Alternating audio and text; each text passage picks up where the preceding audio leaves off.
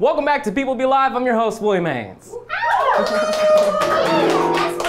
It's a wonderful night in Los Angeles. Hey, do you guys care about the United States educational system? How about affirmative action? Yeah. Well, if you do, you should follow People Be Like on Twitter at People Be Like. We tweet the best things, I swear to Gandhi.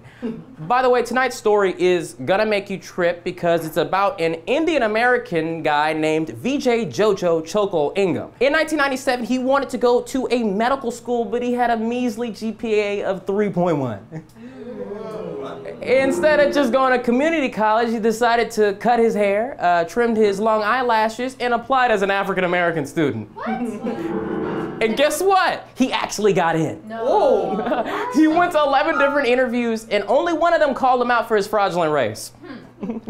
So this guy is one of those guys that goes on all the news stations. He's been on CNN, he's been on MSNBC, he was recently on Fox News. One of my favorite of those clips, he described that there is no Blackistan. There is no country called Blackistan that black people come from. Black is a color, not a race. This guy's just being a risky though, right? Absolutely crazy. Only kind of though. So here to explain his actions is the man himself, Vijay Jojo Chokol Ingam. Hey. Nice to meet you. Come on in.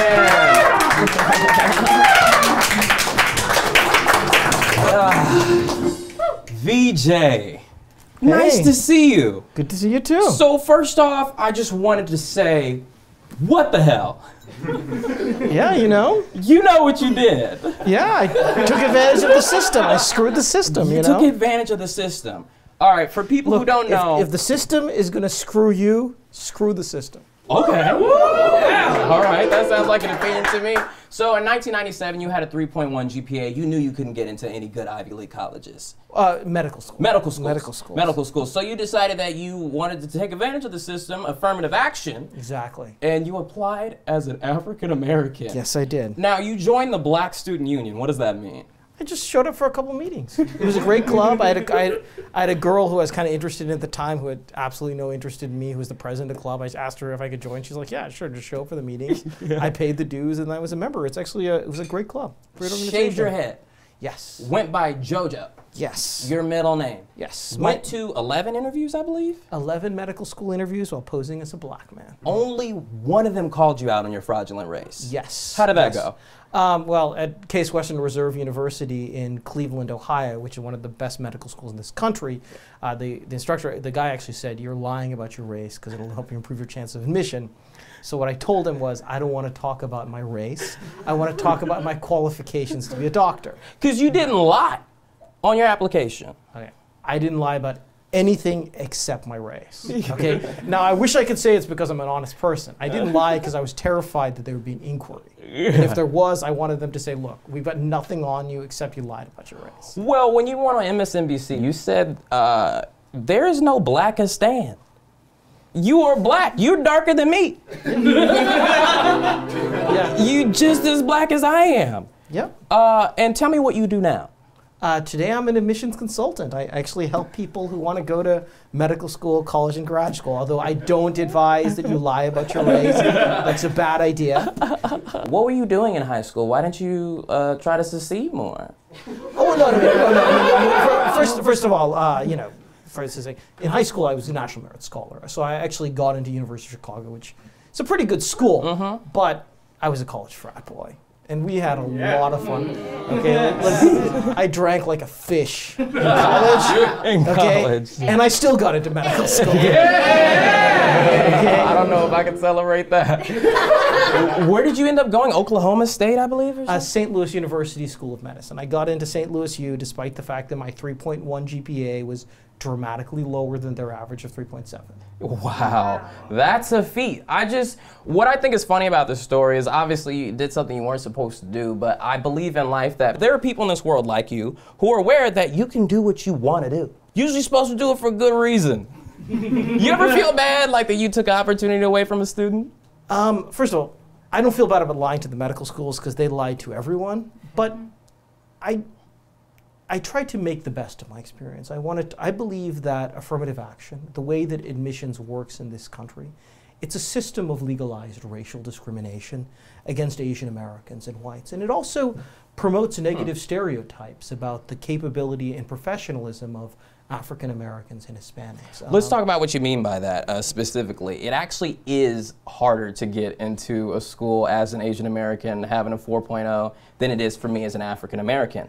I think that's really important for black people to also know that if you can try, of course it's been hard, it's always been hard for us in this country, but now it is the most it's ever been designed to see us succeed.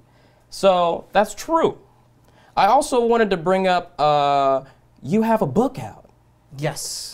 My book, Almost Black. It tells a story of how I got in by bedposing at Black. It even has a quote from my sister, Mindy Kaling, who said this book will bring shame on our family.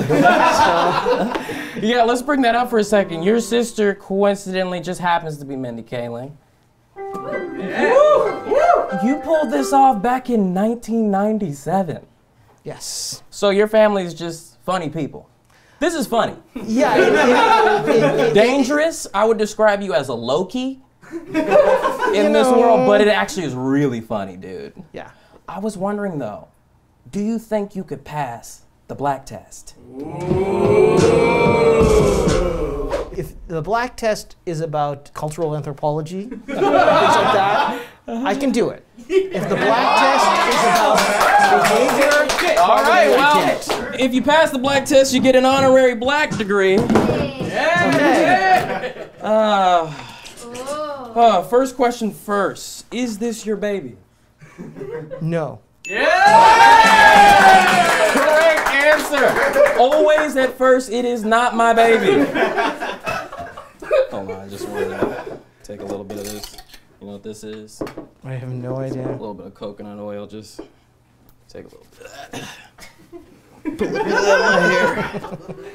I don't know if it'd work as well in my hair as yours. Yeah. I really don't think so. It wasn't part of the test. I just wanted to brush it up a little bit. Next question. What is this? Oh, it's a do-rag.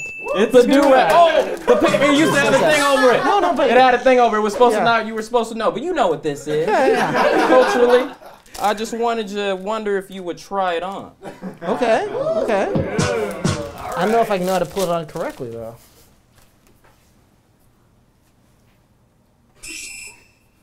So while you're trying on the do-rag, I wanted to ask you, when do you typically wear a do-rag as an African American? I would have no idea. At the liquor store, picking up Swishers, food for less. I don't know. Oh, you're going for the backwards butterfly knot. I guess. You're an experienced African American. Wow. JoJo. All right. I'm going to say you officially Black now. Thank you. You can say the N-word once privately. I won't go that far. I can take it. You don't have to keep it on. I can take it back.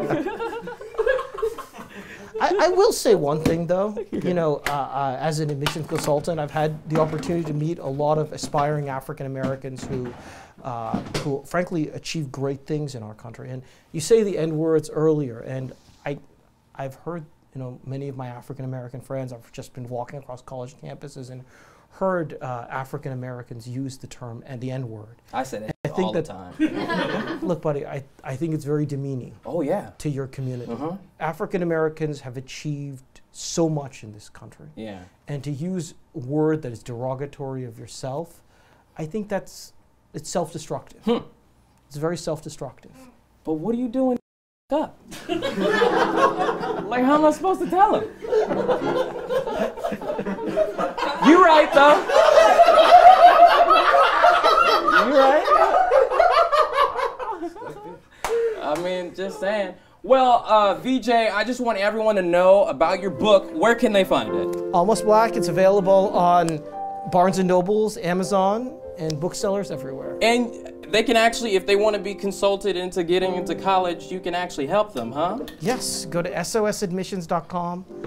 look me up, and I'll be happy to help you in your application to college or grad school. And I promise I won't tell you to lie about your race. Thank you so much. Nice to meet